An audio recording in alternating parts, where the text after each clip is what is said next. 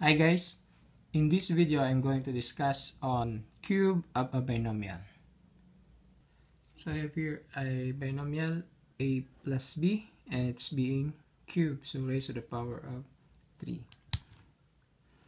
A plus b cubed, you can have that one as a plus b times quantity of a plus b times the quantity of a plus b.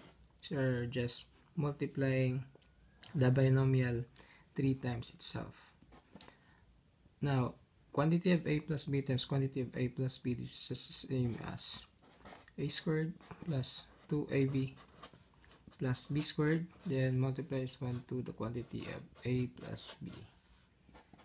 Now, multiplying the result here, we're going to have a squared times a, that will be a cube, then a squared times b, that will be a squared b, then 2ab times a, that will be 2a squared b, then 2ab times b, that will be 2ab squared, then b squared times a, that will be ab squared, and b squared times b, that will be b cubed. Now we have here like signs, so we're going to have here a cubed, then a squared b plus 2a squared b, that will be 3a squared b, 2ab squared plus ab squared, that will be 3ab squared, and last will be positive b cubed. Now we're going to use the product here in cubing a binomial or finding the cube of a binomial. So for the first term of your answer, that will be the first term of the binomial cube. Then second is 3 times a squared times b. So 3 times the first term squared times the second term. Then third term will be 3 times the first term times the square of the second term. And lastly, the fourth term of your answer will be the cube of the second term of the binomial, which is b. Example number 1. Quantity of x plus 2 cubed. For your answer here, the first term will be the cube of the first term. So our first term here is x. We're going to have x cubed. Then for the second term, we're going to have here 3 times the square of the first term. So x is our first term, so we're going to have x squared.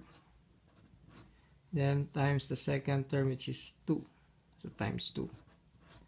Then third term will be 3 times first term x times the square of the second term, that will be 2 squared. Then lastly, b cubed, the cube of the second term, so you're going to have here 2 cubed. Then operate, we're going to have x cubed, then 3 times 2, that will be 6 times x squared, that will be 6x squared. Then they have here 2 squared, 4. So 4 times 3 is 12 times x, that will be 12x. Then 2 cubed is 8. So this will be your answer. Example number 2. Quantity of x minus 3 cubed. So our first answer, we're going to have the cube of the first term, so we're going to have x cubed. Then plus 3 times the square of the first term, so we're going to have x squared. Then times the second term, negative 3 here. Then plus 3 times the first term, which is x. Then times the square of the second term, that will be negative 3 squared. Then plus the cube of the second term, negative 3 cubed. Operating this one here, so we're going to have x cubed. The negative 3 times 3 will be negative 9 times x squared, which is negative 9x squared. Then negative 3 squared is 9. Then 9 times 3 is 27 times x, that will be positive 27x.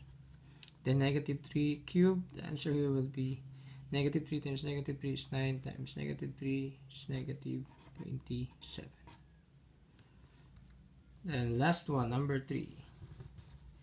Quantity of 2x minus 4 cubed. So we're going to have the first term of our answer as the cube of the first term of the binomial.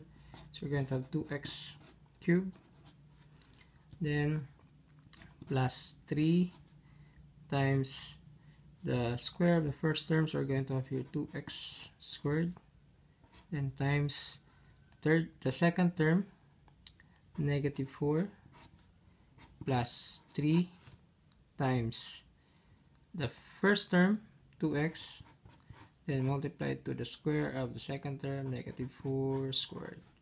Then our last term for our answer will be the cube of negative 4, which is the second term. Then 2x cubed, that will be 2 times 2 times 2, that will be 8, then x cubed. Then you are going to have here 2x squared, that will be 4x squared.